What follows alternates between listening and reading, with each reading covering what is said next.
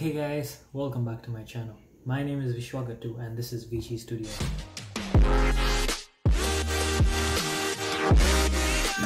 It's been a while since I've made my last video and you guys have been following along with me for the past little while with this setup. So yeah, what you're basically seeing is my video off of my phone, and most of it is upscaled from my post anyway, so that's why you guys get to see this.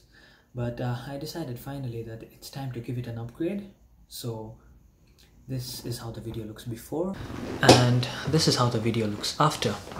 So I've upgraded my camera setup, as you can see. So I went with the Canon EOS M50 mirrorless camera. This was my first mirrorless camera purchase, so I was really excited for it. Firstly, it came with the manuals and the warranty card.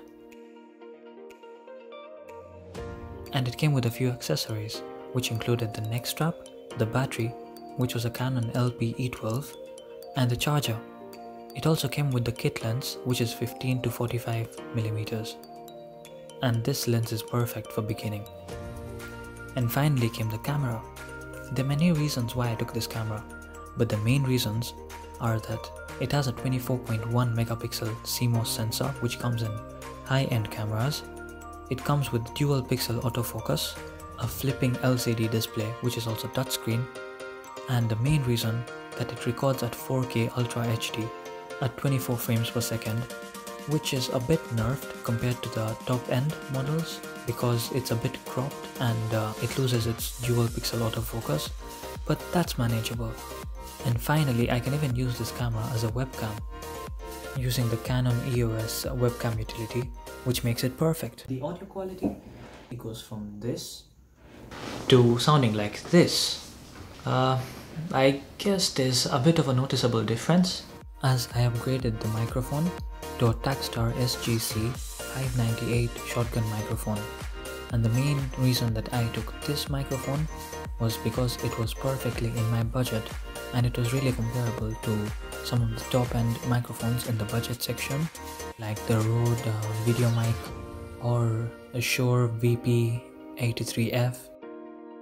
And I also went ahead and bought the newer tripod that comes with a ring light and a soft light diffuser, and it comes with other accessories like the phone holder, and it also comes with the power adapter, the orange light filters, the carry bag, and a Bluetooth controller for taking pictures from your phone wirelessly.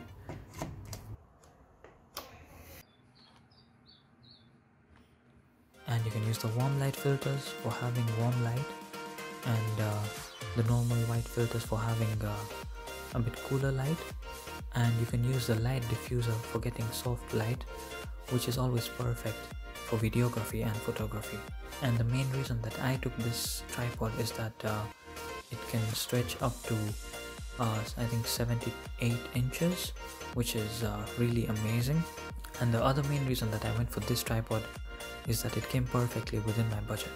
And after these, I went ahead and bought other little accessories for the camera, which include a camera case, of course, and an SD card. For the SD card, I chose the SanDisk Extreme because of its speeds that go up to 160 Mbps, and they'll be really useful for transferring data at fast speeds and for shooting 4K Ultra HD videos. So yeah, I really hope you guys enjoy my videos from now on. I really hope this new upgrade to my channel will enable me to give you guys better content, better quality videos, and better quality audio. And for the upcoming PC videos, I hope I'll be able to take really good quality videos of the PC build. So stay tuned for the classic builds and high-end, high-performance builds that are coming up. I guess the first one I'll be uploading would be a Ryzen 7 5800X, and I really hope you guys enjoy this video and audio quality for my videos, and I'll appreciate any kinds of suggestions from you guys. So thank you guys, and see you in the next one.